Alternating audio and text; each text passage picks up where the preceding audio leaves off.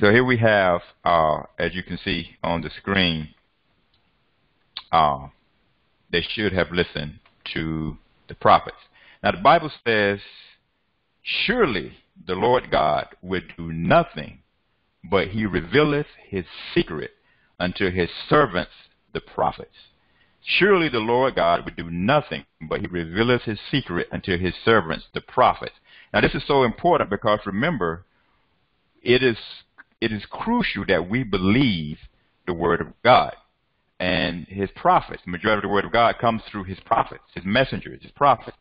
And so God tells us in the scripture that surely the Lord God would do nothing, but he reveals his secret unto his servants, the prophets, and thus his prophets then relay that message to us.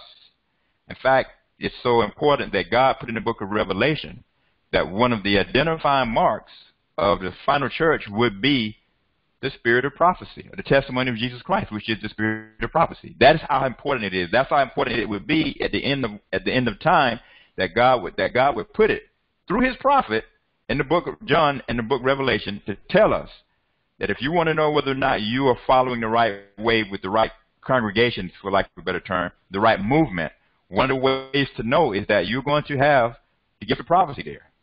And so we have here, now let's back up for a minute. And it's a very popular text that a lot of people quote. But it's interesting when we look back at it. It says, Jehoshaphat stood and said, hear me, O Judah, and ye inhabitants of Jerusalem.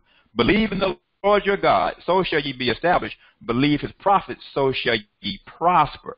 So when you go back and you look at what brought Jehoshaphat to this point, his kingdom was being threatened by Moabites and Ammonites, and all these kingdoms were coming up against him. And he called for a big, prayer fast, if you will, and a fasting, and said, listen, we're about to be overcome, but we need to trust in God. And in his speech to the people, he said, hear me, O Judah, and ye inhabitants of Jerusalem. He says, believe in the Lord your God, so shall ye be established. Believe his prophets, so shall ye prosper. But the question becomes, how, before this happened in 2 Chronicles 20 and 20, there's a reason that he got to this point. He had a better understanding of this point for a very specific reason. And if we back up, we will see and we will understand why Jehoshaphat made this proclamation at the time. In 2 Chronicles 18, we read Ahab, it's a familiar story, you're familiar with it, and Ahab, king of Israel, said to Jehoshaphat, king of Judah, wilt thou go with me to Ramoth Gilead? Now, this is Jehoshaphat now. This is early in Chronicles before he made that popular quote that we hear quoted all the time. Ahab, king of Israel, said unto Jehoshaphat, king of Judah, wilt thou go with me to Ramoth Gilead? And he answered him, I am as thou art, and my people as thy people, and we will be with thee in the war. Now, the backdrop, again, Israel had been split because of their apostasy, and you had the northern kingdom that became Israel, and you had Judah and Benjamin were the southern kingdom. And so now because they were split, so now Ahab, who is the king of Israel, who had led the northern kingdom into apostasy, deep apostasy. Here he wanted the righteous king Jehoshaphat to league up with him, and so Jehoshaphat said, yeah, we even though we have some differences, we're still part of the same family, if you will, spiritual family and literal family too. And he answered him, he said, I am as thou art, and my people as thy people, and we will be with thee in the war. Now, and the Bible says, and Jehoshaphat said to the king of Israel, but before we do this, we need to pray and inquire. We need to ask God about this before we go to war here. We need to stop and ask God. Therefore, the king of Israel, who was Ahab, gathered together prophets, 400 men, and said unto them, shall we go to Ramoth Gilead to battle, or shall I forbear? And they said, go up, for God will deliver it into the king's hand. Verses 4 and 5 of 2 Chronicles 18. Now, we need to stop here for a minute. You notice, it didn't say that the king of Israel gathered the prophets of the Lord together. It says he gathered prophets, 400 men, and said unto them, shall we go up to Ramoth Gilead to battle, or shall I forbear? And they said, go up, for God will deliver it into the king's hand. So then we read in verse 6, but Jehoshaphat said, no, wait a minute. He said, is there not here a prophet of the Lord besides? So think about what this. Here was Ahab, which they were considered Israelites. They had gone so far in apostasy in the northern kingdom that when he was asked about inquiring of the Lord, he brought in 450 prophets, the prophets of Baal. The thing about how far he'd gone, And so, but Jehoshaphat said, wait, hold on. Is there not here a prophet of the Lord besides that we might inquire of him? He says, so that means, that tells us that he kind of knew, yeah, he's my brother, but he's into some apostasy. So, as we know the story, but let's back up for a minute. Why would you have these two men who belong to the kingdom of Israel, even though the kingdom had been split, one having a totally different mindset than the other one? This is what 2 Chronicles 17 says about Jehoshaphat. And the Lord was with Jehoshaphat, because he walked in the first ways of his father David, and sought not unto Balaam, but sought to the Lord God of his father, and walked in his commandments, and not after the doings of Israel. So you notice, the Bible says specifically, talking about Jehoshaphat, talking about his character, that he did not follow the doings or the teachings of the northern kingdom of Israel, because they had gone and bought into apostasy. And he says, and his heart was lifted up in the ways of the Lord. Moreover, he took away the high places and the groves out of Judah. He was trying to drive out the apostasy that was also had been set up in the southern kingdom of Judah. And so here we can see one reason, when we look at the characters of the two men, why Ahab would talk about bringing these 450 prophets of Baal, and you look at Jehoshaphat, he said, no. We need to ask of the Lord. So the Bible pulls back and help us to understand why one man would go one way and seek one group of prophets, and why another man would go another way and seek the prophet of the Lord. And because Jehoshaphat, we're told, walked in the ways of his father David, he sought not to Balaam, but he sought to the Lord God of his father, and he walked in his commandments, and not after the doings of Israel. And so his heart was lifted up in the ways of the Lord. And the king of Israel said to Jehoshaphat, okay, he says, yep, and we know the story. He said, there is one man by whom we may inquire of the Lord. So you notice, he specifically said, okay, there's one guy. He says, but I hate him. I hate him. Why does he hate him? For he never prophesied good unto me, but always evil. This guy always got something negative to say about me when it comes to prophecy. The same is Micaiah. Now, if you read the scripture, we don't have time to go into all the details there, but you go back and you read it, it says that they sent a messenger to Micaiah. And when they told Micaiah to come and to say, listen, and the message says, listen, all the prophets are saying one thing, and we just need you to go along with the agenda. That's what we need you to do. Just go along. Everybody's prophesying good with the king, and just go along with the agenda. Now, think about that. The agendas are not always bad. Sometimes we hear agendas in the context of them being bad. Agendas are not always bad. We can have God's agenda, we can have our own agenda, we can have Satan's agenda, whatever. But agendas in and of themselves are not always bad. In fact, our agenda is the three angels' message in the loud cry. That's God's agenda that he's given us. So the agenda itself, but he was trying to get Micaiah, a prophet of the Lord, to go along with the agenda of the prophets of Baal and of an apostate king. And it says, and while he was gone, we read that all the prophets prophesied, saying, go up to Ramoth Gilead and prosper, for the Lord should deliver it into the hand of the king. And now when Micaiah got there, it says, and when he was come to the king said unto him, Micaiah, should we go to Ramoth Gilead to battle, or shall I forbear? Now, stop and listen to this. It's very important, because this goes to what the title is. They should have listened to the prophets. Listen to this. He says, tell me, should I go up or should I forbear? And he said, now Micaiah was being kind of facetious here. He said, oh yeah, go up and prosper. And they should be delivered to your hand. Go ahead. That's what your prophets are telling you, right? Go ahead and do it. That's what your prophets are telling you. Go ahead and go do what they say. But you could tell it was facetious, because the king said to him, no. He said, how many times shall I adjure thee that thou say nothing but truth to me in the name of the Lord? So now he's okay, speak to me in the name of the Lord. So now he's required, he's okay, I'm going to tell you straight up now. He says, I did see all Israel scattered. Now I want to stop here and look at this. He is going to tell the king several times that if you go out there today, you're going to die. Now think about this. His reception or rejection of the message from the prophet depended on him dying or living that day. He should have listened to the prophets. Listen how many times he told him he was going to die. Then he said, I did see all Israel scattered upon the mountains as sheep. That have no shepherd. And the Lord says, these have no master. Let them return therefore every man to his house in peace. He tells them, listen, if you go out, he said, I saw all these sheep of Israel scattered. You are the king. You're the master of them. And the Lord said they have no master. In other words, if you go out there, you're going to be killed. And the king of Israel understood, because he said to Jehoshaphat, did I not tell thee that he would not prophesy good unto me, but evil? So think about it. He says, he's not prophesying good unto me. So what do you want him to lie to you? You want him to lie to you and tell you something that's true that is not? And so then Micaiah said, I'm not done yet. Again, he said, therefore, he says, hear the word of the Lord. So the prophet speaks the word of the Lord. A true prophet speaks the word of the Lord, and he should have listened to the words of the prophet. He says, I saw the Lord sitting upon his throne, and all the hosts of heaven standing on his right hand and on his left. Now, if you catch that, it's very important to catch this. This is a judgment scene.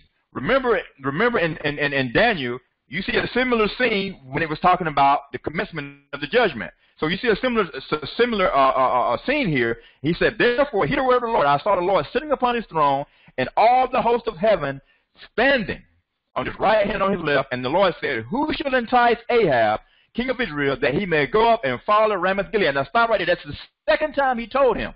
That's the second time he told him, if you go out, you're going to be killed.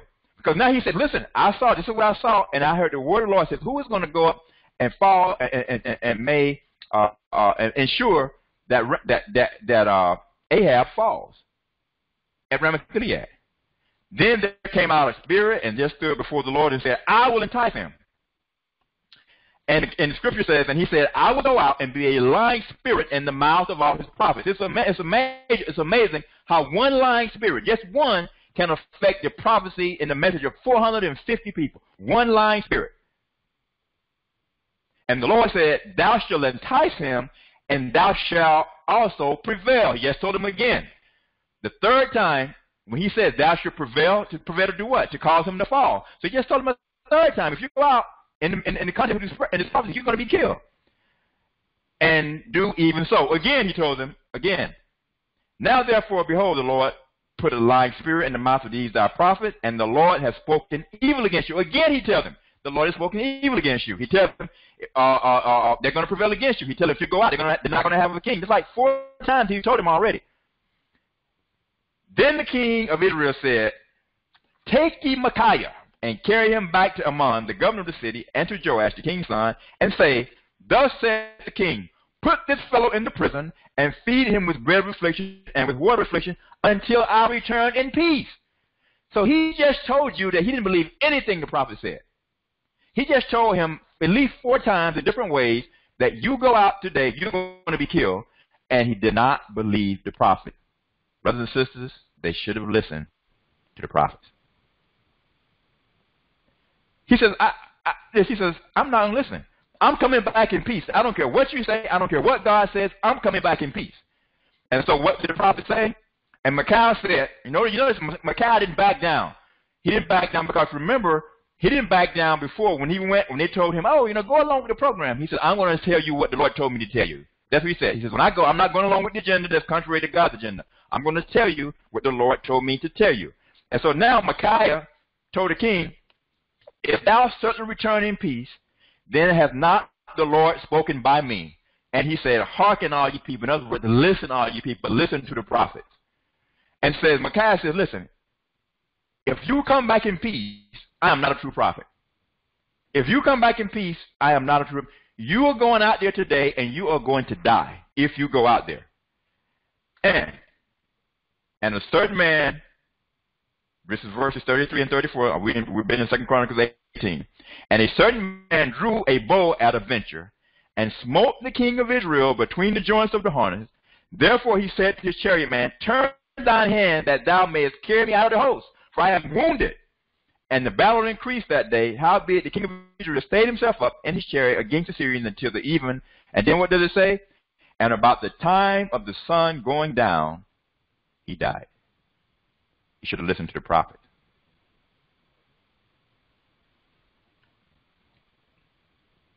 Ellen White says in the book Prophets and Kings, page 196, the words of the prophet should have been enough to show the kings that their project was not favored by heaven. Let's stop right there for a minute. She says, the prophet says, the words of the prophet should have been enough. Are the words of the prophet enough for us?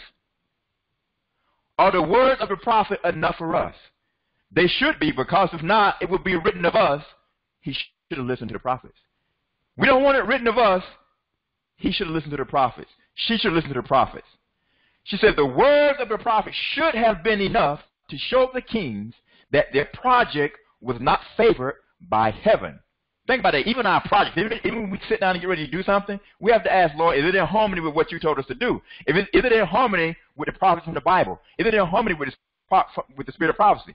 If not, like his project was not favored of heaven, and she said the words, how do we know? You measure it by the word of the prophet. She said the words of the prophet should have been enough to show the kings that their project was not favored by heaven.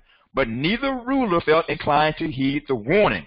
Ahab had marked out his course, and he was determined to follow it. And even Jehoshaphat, the righteous king, had given his word of honor. He says, we will be with thee in war. And after making such a promise, he was reluctant to withdraw his forces. That's Prophets and Kings, page 196. So remember that. They should have listened to the prophets. Had Ahab listened to the prophet, he would have been alive. He would not have died that day. He made that day his last day on earth because of his disobedience. And Jehoshaphat, the righteous king, when you read the story, he almost made it his last day on earth because of his disobedience. They should have listened to the prophets.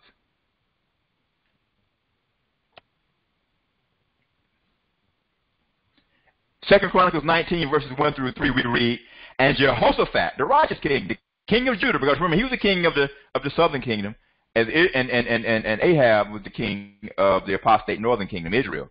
And Jehoshaphat, the king of Judah, returned to his house in peace to Jerusalem. Now, the righteous king returned in peace, and the wicked king who claimed he was returning in peace ended up dying. And Jehu, the son of Hanani, the seer or prophet, went out to meet him. He went out to meet Jehoshaphat and said to King Jehoshaphat, shouldest thou help the ungodly and love them that hate the Lord? Think about that. If you do not believe in the prophet, the word of prophets, you hate God. This is what he told him. He said, should thou help the ungodly? Not only that, he said, they are ungodly. Ahab had done what he had always done. When you read his history in the Bible, he always had a problem with the prophet. He had a problem with Micaiah. He had a problem with Elijah. He always had a problem with them. Why did he always have a problem with the prophet? Because he had trained his mind and conditioned his mind to not listen to the prophet. Jehoshaphat, on the other hand, although he made a mistake here, and went along because that was his fellow brother in Christ, quote, he went along with them. They were all members of Israel. He went along with them. He says, but the prophet came out, and he says, shouldest thou help the ungodly and love them that hate the Lord? Think about that. He says, why are you linking up with those who hate the Lord? He says, therefore is wrath upon thee from before the Lord.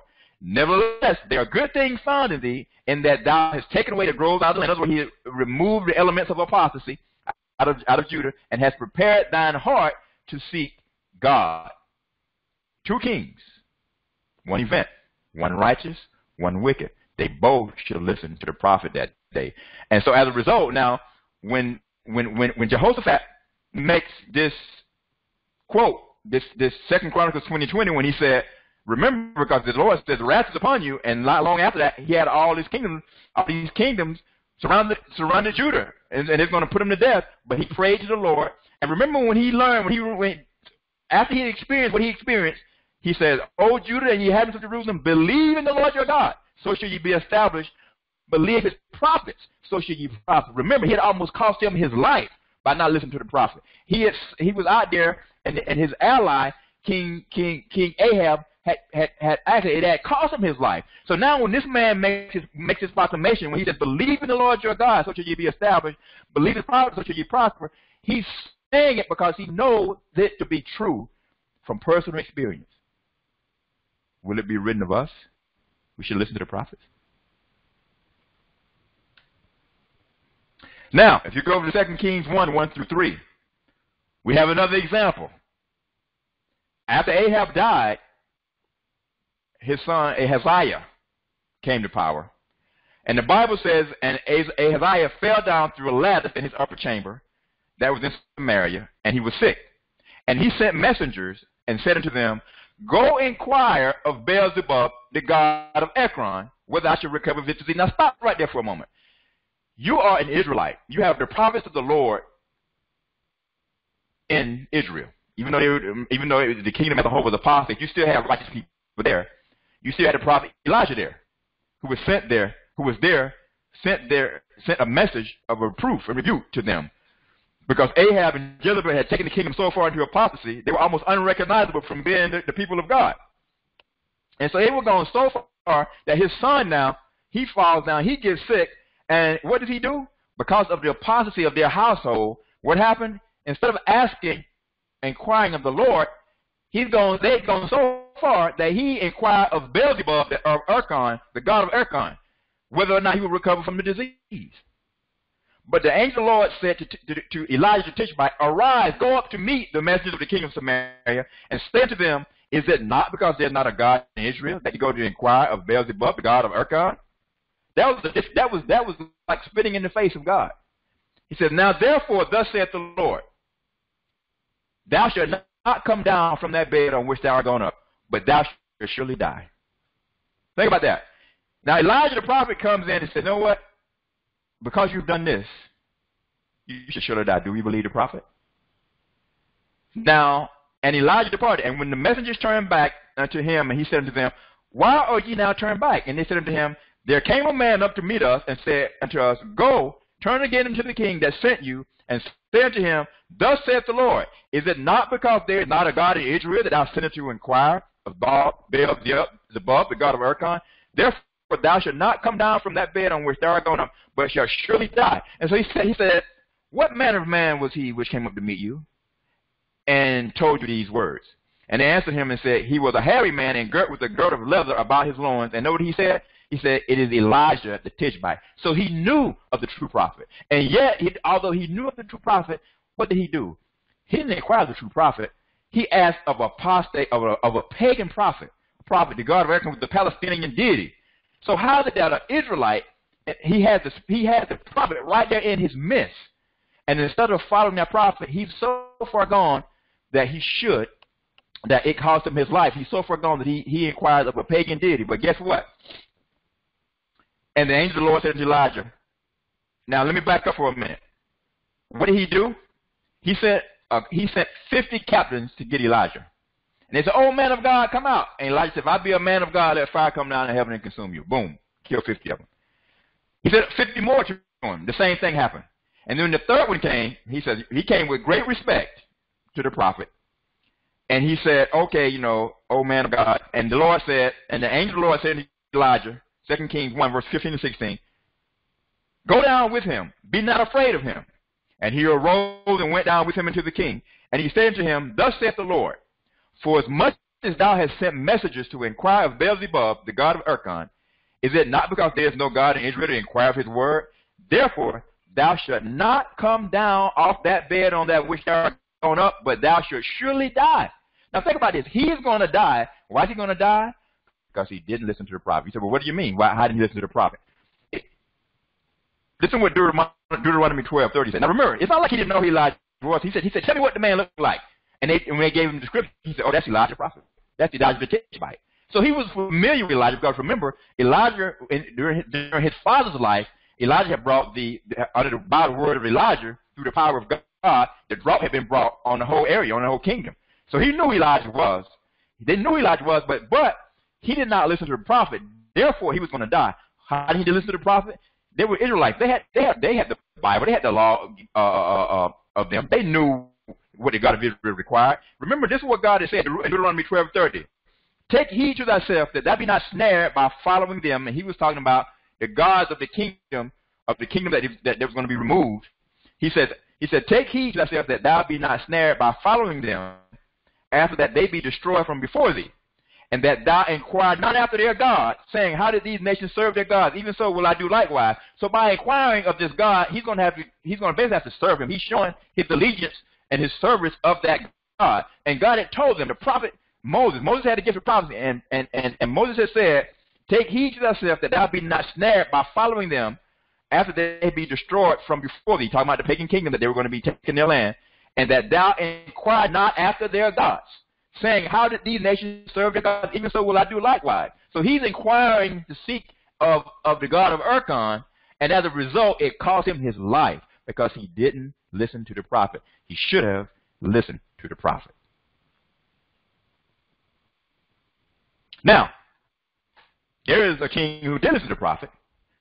In those days was Hezekiah, in the same book, 2 Kings. In those days was Hezekiah sick unto death. And the prophet Isaiah, the son of Amoz, came to him and said unto him, thus saith the Lord, set thine house in order, for thou shalt die and not live. Now, did he believe this? Did he listen to the prophet? Of course, because listen to what he did. Then he turned his face to the wall and prayed unto the Lord, saying, I beseech thee, O Lord, remember now how I have walked before thee in truth, and with a perfect heart, and have done that which is good in thy sight. And the Bible says Hezekiah wept sore. That's 2 Kings 20, verses 1 through 3. So Hezekiah believed the prophet. He was a righteous king.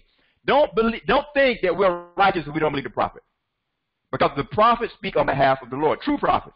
Don't say that we're righteous if we don't believe the prophets, because you don't have any evidence anywhere in the scripture that says that. It says, now Hezekiah turned his face to the wall and prayed to the Lord, saying, I beseech thee, O Lord, remember now have I walked before thee in truth. And the thing, look at how merciful God is. This is how merciful God is. Before the prophet walked in and told him that, and before the prophet could get totally out, before the prophet could leave good, it says, and it came to pass, afore Isaiah was gone out into the middle court, that the word of the Lord came to him saying, wait, stop. Go back and tell Hezekiah, the captain of my people, thus saith the Lord, the God of David, thy father, I have heard thy prayer. I have seen thy tears. Behold, I will heal thee on the third day, and thou shalt go up unto the house of the Lord. Now think about it. Ahab, when he was told by the prophet, don't do something, he ignored the prophet, said, I'm going to do what I want to do anyway, and it cost him his life. Hezekiah, who was going to die, who was supposed to die, it was the reverse. He listened to the prophet and gained 15 years on his life. And God was so merciful that before the prophet could get out of the temple good, he said, go back and tell him I'm going to give him 15 more years. He's not going to die. He's going to live. That's the God that we serve. That's the God that we serve. And so he said, and I will add until that day 15 years. And Isaiah said, now think about this. He says, take a lump of figs. And they took it and laid it on the boil, and he recovered. Now, he had a terminal illness, and because he believed the prophet, he says, take a lump of figs and lay it on the boil, and he recovered. Now, it's interesting. When the pandemic broke out, how many people, even Adventists, who didn't even give God's way a chance. Remember when it first broke out, they said, oh, we don't know anything to do. We don't have anything. All you can do is social distance and stay in the house. We don't have anything to stop this. Did we listen to the prophets? Do we really believe that a lump of figs could cure a terminal illness with the blessing of God? Think about that. I saw so many of our brothers and sisters who've been in the church for so long, for years. I know many people who've heard us talk about the health message. They've heard us talk about what could be done, and people were terrified. You don't believe that God doesn't understand that Corona was coming? Have not we talked about this is why he gave the health message? But the question is, do we really believe the prophet? Do we really believe it? Look what Isaiah says. He said, take a lump of figs. Now, this is like the word of prophet. We have a prophet who told us what to do. The prophet told us what to do. Do we really believe the prophet? Will it be written of us they should have listened to the prophet? Will it be written of us that they should have listened to the prophet? Listen, we should have listened to the prophet. I've never seen so many people terrified. Have not we been told in the writings how to boost our immune system? How to live in such a way that we don't become more susceptible, because we have comorbidities that make us more susceptible to these diseases. You know why we were so terrified? because we thought, I'm tired of hearing this stuff about Ellen White and health. That's why we were terrified. You know why? I'm tired of hearing this. I'm tired of another talk about drinking water and this and that, another seminar on health. I'm tired. I don't want to hear that. And as a result, we end up developing comorbidities over years. And so now when this hits, we are terrified because we didn't listen to the prophet.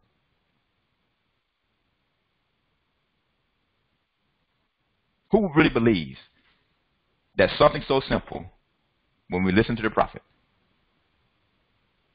could cure a terminal illness?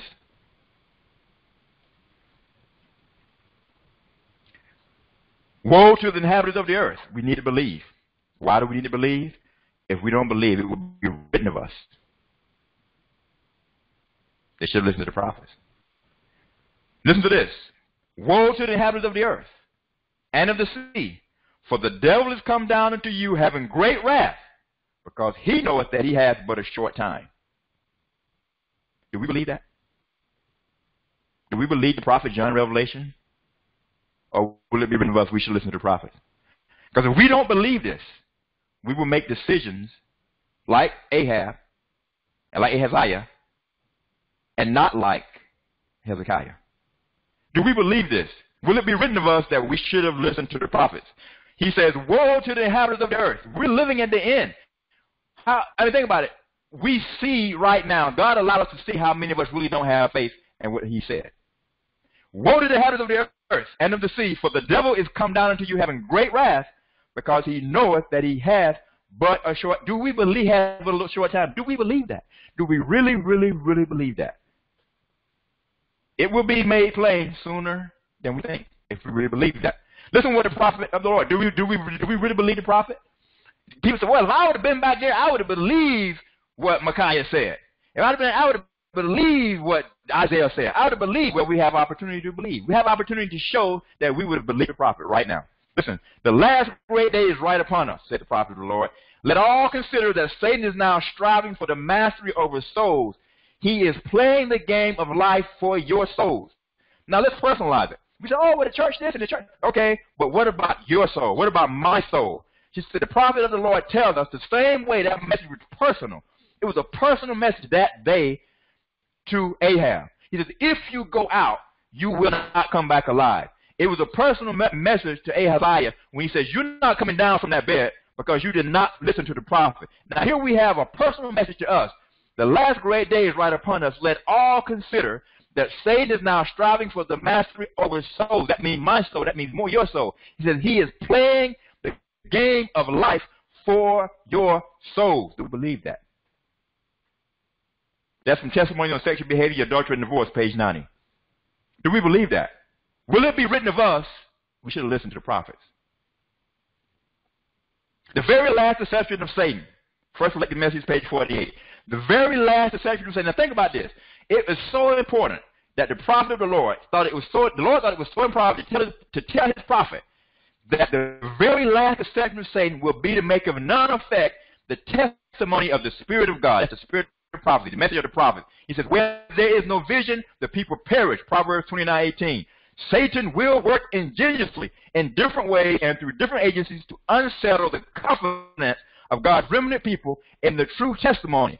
There will be a hatred kindled against the testimonies, which is satanic. It's the same hatred of the testimonies that moved Ahab to hate Elijah, to hate Micaiah. He says, I hate him, because he always testified evil toward me. He didn't say, I dislike him. He didn't say, I know. He said, no, I hate him. He hated the prophet. And then the prophet tells us there will be a hatred kindled against the testimonies, the spirit of prophecy, which is satanic, which we already saying. Question, will it be written of us that we should have listened to the prophets?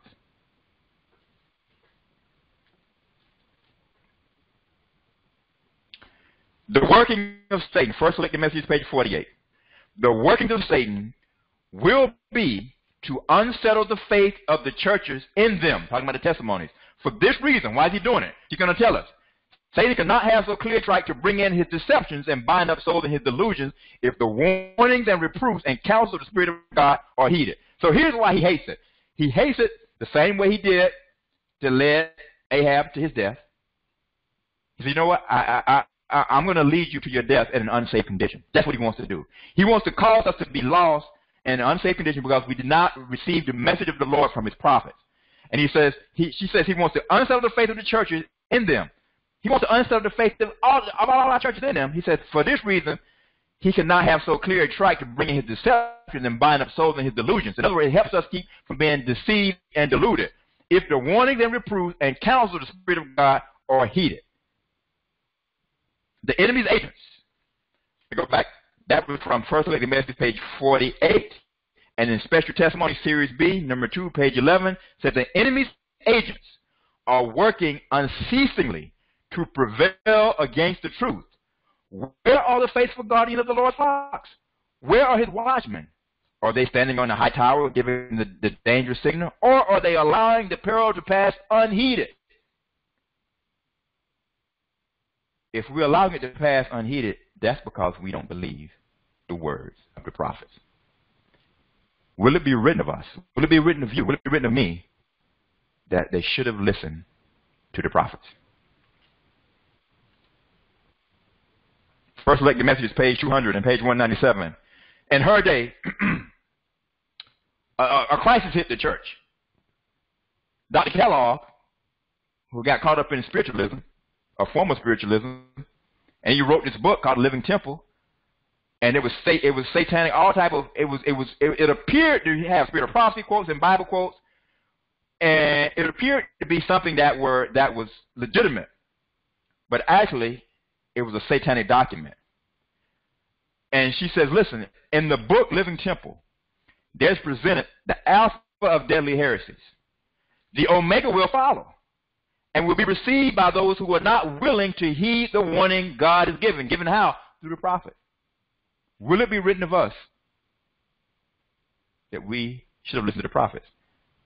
Be not deceived. Many will depart from the faith, giving heed to what? Seducing spirits and doctrines of devils. Why? Because they will receive not the love of the truth given by God through his prophets.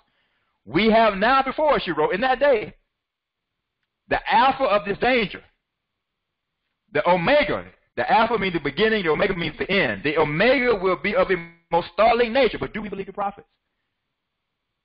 She told us that the alpha of these deceptions would be within the book Living Temple. But the omega will be of a most startling, when you say something startling, I mean we will see things that we would never thought would happen. We would be startled, shocked, amazed, discombobulated.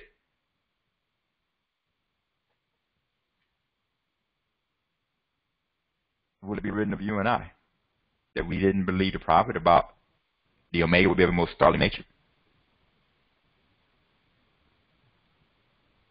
Special Testimony, Series B, number 7, pages 39 and 40. The enemy of the soul, the prophet tells us. And remember, think about this, make this personal. The same, as I said before, the same way when Micaiah came and told Ahab, and the prophet, specifically Ahab, he says, your reception or rejection of this message from God is going to determine whether you live or whether you die. And for us, our reception or rejection of the words of the prophet is going to ultimately determine whether we live or whether we die, whether we have eternal life or eternal death. The enemy of souls, we read, has sought to bring in the supposition that a great reformation was to take place among Seventh-day Adventists, and that this reformation would consist in giving up the doctrines which stand as the pillars of our faith. Do we believe that? Do we believe what the prophet said? She says, and engaging in a process of reorganization.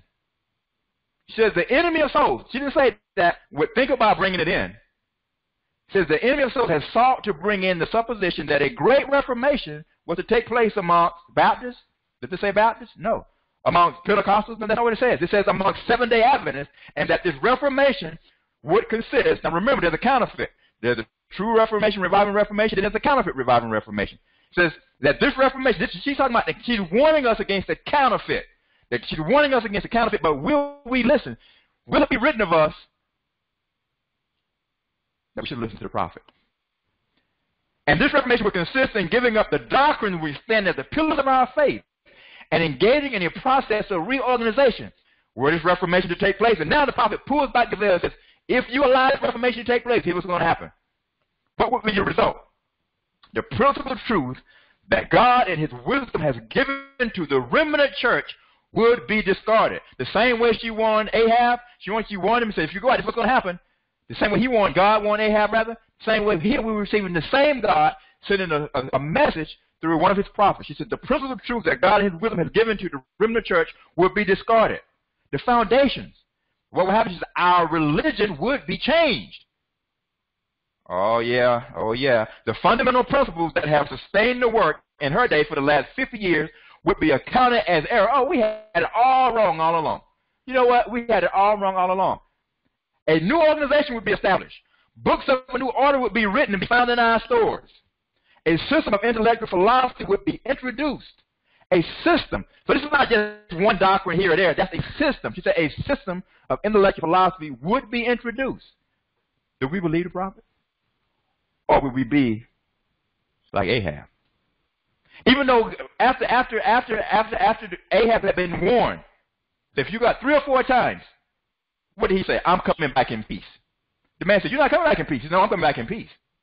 Have we conditioned and trained our mind to doubt the prophet of the Lord?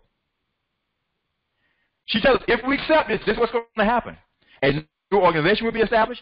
Books of a new order will be written. A system of intellectual philosophy would be introduced.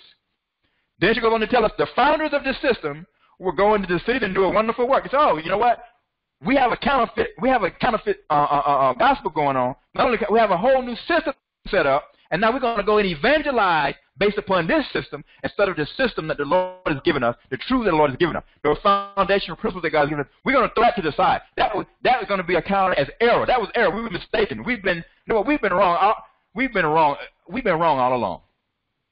We're going to go into this. The founder of the system will go into the cities and do a wonderful work. We're going to do works of love. We're going to hand out this. We're going to hand out that. We're going to work after the poor. We're going to do all this, but it's a false system. It's a counterfeit system.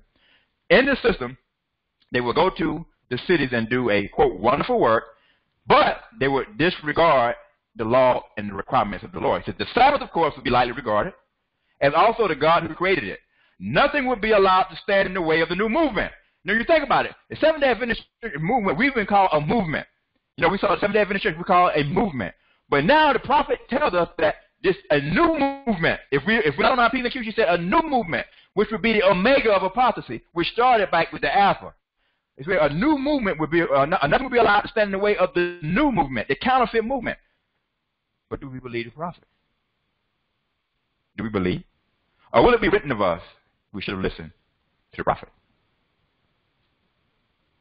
Now, give an example. We've been warned all through our life. I've spoken about this a couple of times, that there's a conspiracy between the beast, the dragon, and the false prophet. The dragon being Satan in his most confrontational form. Sometimes it is manifested in Satanism and all these different things. The beast is the first beast of Revelation 13, the papacy. Yeah, that's still the first beast. I know we here under the influence of the new movement. That's been, that's not really. Maybe we're mistaken. Maybe the papacy is not the first beast. Maybe it's somebody else. Well, maybe no. The prophet says it is the papacy. Period. The second beast, the beast with the lamb-like horns, are the fallen Protestants. They call themselves evangelicals now. Yeah, they call themselves evangelicals now. They're supposed to link up. That's what we believe, right? That's what the prophet told us, right? Do we still believe it? Or will it be written of us that we should have listened to the prophet? Listen to this. This man you see on the screen there, if those who are looking on the computer, a man by the name of Karl Rainers. Now, at the Second Vatican Council, that's when the papacy, when they stopped calling the Protestant churches and the Protestants heretics. They say, no, this is not working. This is not. We find a way to work. We're not going to call them heretics anymore. We're not going to change. We're not going to call them heretics anymore. We're going to just call them our separated brethren. They're separated brethren. But we shouldn't get caught by that. You know why? Because we've been told by the prophet. We've been told by John in Revelation. We've been told by the great controversy. We've been told what to look out for. The only question that remains is, will it be written of us that we should listen to the prophet? Look at this. This man, Karl Rahner's theology influenced the Second Vatican Council. Man, his guy, he said, you know what? We need to stop calling them heretics. We need to stop using this language because this is not going to get anybody. We need to say they're going to be our separated brethren. And it says that Karl Rahner's theology influenced the Second Vatican Council and was groundbreaking for the development of what is generally seen as the modern understanding of Catholicism. A new, kinder, softer Catholicism on its surface. But if you read the prophet, she says she is unchanged. But do you believe the prophet? Listen what he says. He says, now this is what's generally accepted as, remember, this is what's generally accepted as the modern understanding of Catholicism. He said, listen, we need to change, if we're gonna complete this concept of this conspiracy, we need to find a way to kind of, work this out. So what did they come up with? He says, unity of the churches is an actual possibility. It was 8 theses of the final attack. And this is the 8 theses, I call them the 8 theses of the final attack. He says, because Protestants may be skeptical about union with Rome, he says, do not introduce the idea to the public at first. Quietly court the thought leaders in the church that you wish to influence. So if he said, listen now, if we read the great controversy, if we read the writings of the prophet, we would not be shocked and say, oh, this can't be true. This is a ridiculous conspiracy theory. It is a conspiracy theory. The beast, the dragon, the false prophet. The only problem is not a theory. So don't be a coincidence theorist. Believe the Lord. Believe God. So should you be established. Believe His prophets. So should you prosper. Remember, Jehoshaphat made that statement after almost losing his life and disobeying the prophet. Secondly, on the basis of their theological expertise, these church leaders can decide in favor of church unity. So first, he says, don't go out to the public. Go in and court the thought leaders of the different churches. Get them on board. On the basis of their theological expertise, these church leaders can then decide in favor for their whole church and favor church unity. Now think about what Ellen White said. Our prophet, that's what she said. She said a new movement will come in, and if you don't be on your P's and Q's, this is what's going to happen. He says this is what God says. Then they can work politically to sell the idea to their own people. So now get them to sell it. Don't come from the outside and try to sell it. Influence them and get them to sell it to their own people. That's the easiest way to do it because they already have confidence in their people. They can frame the doctrines and language that particular church is familiar with. So you use the same language, but you're going to teach a different doctrine. You're going to alter it. Keep the new idea before the people in meetings, in publications, etc. Next, they can work with zeal among the church members, making sure of the support of their members before bringing the matter to a vote. Work behind the scenes, he said. Make sure you have the votes in harmony with what you want to do before you bring it. And once you have them in harmony, then you can be sure of getting what you need done when you come to the vote. Oh, yeah. Next, he says, he taught that the Protestants had become so liberal that they are unconcerned about doctrine as long as their few familiar Christian ideas are present. What else did he teach? He says, use church authority. He said the average congregation in the Protestant churches usually practices the kind of obedience to their church leaders that is customary in the Roman Catholic Church. That's what he says. He says the average congregation in the Protestant churches, the evangelical churches, usually practices the same kind of obedience to their church leaders that is customary in the Roman Catholic Church. He says Protestant laity are passive and therefore can be expected to follow their leaders into union with Rome. Now, if you're looking crazy right now, you shouldn't be, because the spirit of prophecy warns us. You shouldn't be amazed. You shouldn't be shocked. You shouldn't be like, this is a ridiculous conspiracy theory. No. Will it be written of you and I that we should listen to the prophets? You know what he says about that? Look at the bottom of what Ellen White says. She says, we must not place blind confidence in any man, however high his profession of faith or his position in the church. We must not follow his guidance unless the word of God sustains him. Think about that. Will you listen to the prophet on that? I'm going to read that again. The prophet of the Lord says, we must not place blind confidence in any man, however high his profession of faith. That means he might say, oh, I'm more righteous than thou. His profession doesn't mean anything in and of itself. or his position in the church. That in itself means nothing. We must not follow his guidance unless what? Unless the word of God sustains him. So guess what? Unless the word of God sustains you, our pastor, our elders, our leader, and whatever case, unless, of course, you're like Ahab and you don't believe the prophet. Now, if you're like Ahab and you say, I don't care about all of that, I'm going to do, well, it will be written of you as it was written of him. It will be written of me as it was written of him if we refuse to accept the words of the prophets. He goes on to say, as the new idea gains strength, it sounds amazingly similar to what the prophet told us. He goes on to say, as this new theology he was setting up, as the new idea gains strength, a ecumenical union of churches would be formed. Individual denominations would remain, but all partner churches acknowledge the meaning and the right of the patron service of the Roman Pope to be the concrete guarantor of the unity of the church. Guarantor of the unity of the church. This is where it's going to go. Already, a lot of Protestant churches are basically on the sneak tip going along with and allowing them to set up the moral compass. First, next, he says, accelerate the process. What's this process of bringing about an ecumenical movement, but yet allowing the churches to keep their same names, to think they're keeping the same doctrine by using the same language, but having a different meaning behind the scenes or behind the words. Accelerate the process by interchange between churches, i.e., pastors from different denominations exchange pulpits, etc. Abolish doctrine as a source of controversy. No member church is allowed to reject the dogma of another member church. And this is what he said. This is the plan of modern Catholicism, the softer, kinder, gentler Catholicism. But it's really the conspiracy between the beast, the dragon, and the false prophet, where Satan is depending on you and I to be like Ahab, to be like Ahaziah, and not believe the prophet, as opposed to being like Hezekiah and believe the prophet. He says, dwell chiefly upon the love doctrine. That's what he says. He said, dwell upon the love doctrine. This would silence the fingering of the Vatican as the beast power. That's such an unloving and unkind thing to say. Why are you saying that about them?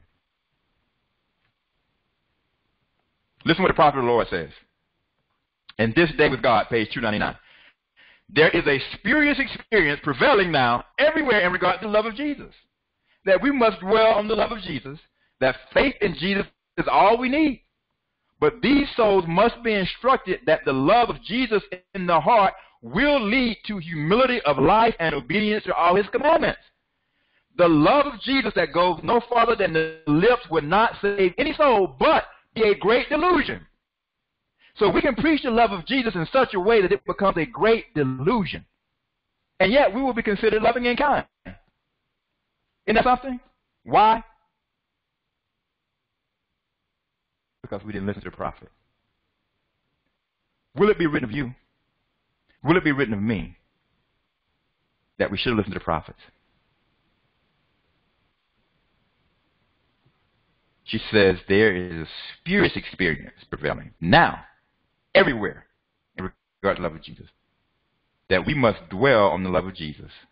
That faith in Jesus is all we need. Just believe, brother, that's all you need to do. Just believe. But these souls must be instructed. She didn't say they ought to be. She said they must be instructed that the love of Jesus in the heart will lead to humility of life and obedience to all his commandments. The love of Jesus that goes no further than that, than the lips rather, would not save any soul, but rather be a great delusion. Brothers and sisters, when you teach the love of Jesus, do you teach it in harmony with what's been revealed from the prophet? Or do you teach it in harmony with what's been revealed through deceptive teachings and practices? Do you teach the love of Jesus on what you think it is, or what the prophet of the Lord say it is? Will it be written of you, and will it be written of me that we should listen to the prophets? I would tell you today that God desires that it will be written of you, and it will be written of me, that we were faithful, that we believed his word, that we believed his representatives. Even with the apostate, I don't know what you call this, but in the story with the apostate Ahab, listen how the prophet told him about 5 to 6 times. That's God in his mercy telling him 5 or 6 times on the day that he was going to die. God knew he was going to die that day, and yet in his mercy, he says, he told him 5 or 6 times in different ways. Listen, don't go out. If you go out, you know this. If you go out, even on the day that he was going to die, God in his mercy, still trying to save him, told him 5 or 6 times through his prophet, don't do it. Don't do it. Don't do it. Will it be written of you and I that we died the second death because we didn't listen to the prophet? Will it be written of you and I that we died the first death because we didn't listen to the prophet? God loves us. If he didn't love us, he would not have sent his only son. If God didn't love us, he would not have taken the time to send all these prophets. 66 books in the Bible, written over a period of about 1,500 years. We have the testimony of the scriptures. We have the testimony of the faithful during the dark ages. We have the testimony of the spirit of prophecy. God moved upon this lady to write all of this knowledge and light. The most prolific female author in American history.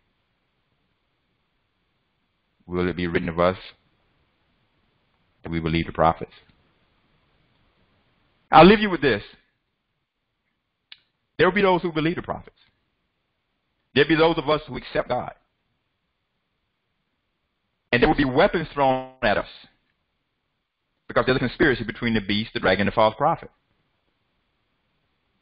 But what does the Lord say? In demonstrating his love toward us, he says in Isaiah 54:17, no weapon that is formed against thee shall prosper, and every tongue that shall rise against thee in judgments thou shalt condemn.